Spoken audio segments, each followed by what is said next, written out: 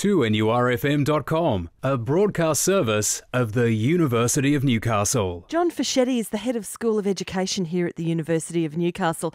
Good morning, John. Welcome. Good morning, Meryl. You have in your hand, I shall describe this for our listeners.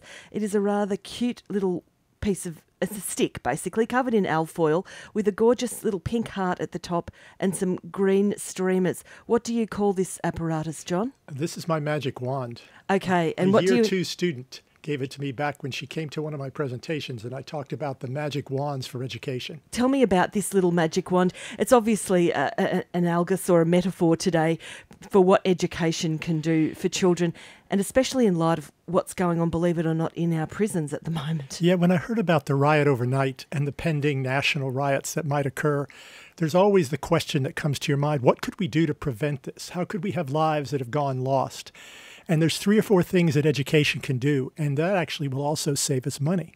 Just in relation to the riots, of course, this is in response to a smoking ban. And I guess there are 2 arguments for this. People might say, well, people are incarcerated and they shouldn't have privileges like smoking. On the other side, anyone who is a smoker will know how hard it is.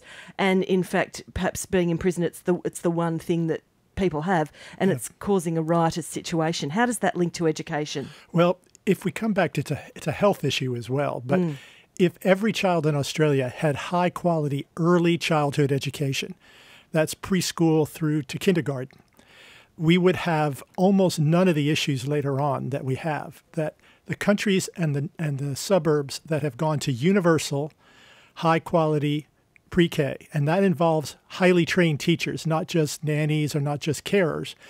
The issues of those children in nutrition, as well as in education and in parent involvement, as well as all the other factors of child development, are almost taken care of so they can start school on an even playing field. So you mentioned to me earlier, John, that the statistics or the ratio is it 5 to 1? 5 or 6 to 1. The investment in early childhood would save us 5 or 6 times the money of incarceration versus early childhood education. So it's actually an investment in a savings. From investing in early childhood, we could save the need for the number of prisons and the number of police and the number of guards, because we'd have a society where people were happier.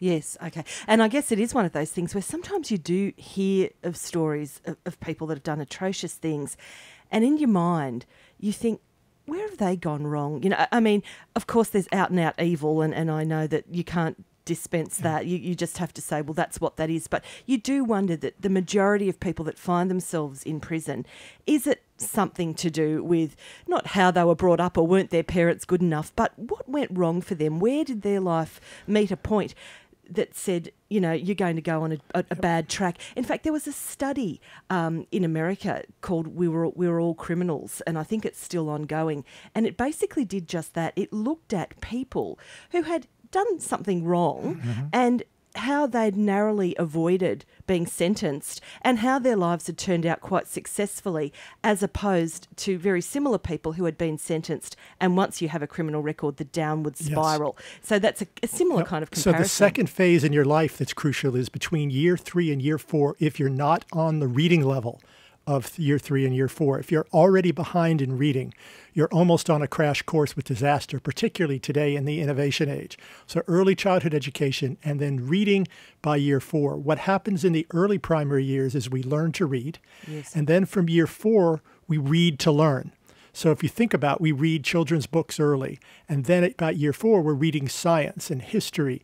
We're reading in other disciplines. And if you don't have the fundamental skills in literacy, you're already behind. So we know that great literacy early is one of those next phases in life that can turn it around and help people have a great life. What do you say to parents and grandparents listening to us talking about this today, John, that say, look, you know, I don't have the time to read a book every night to my child?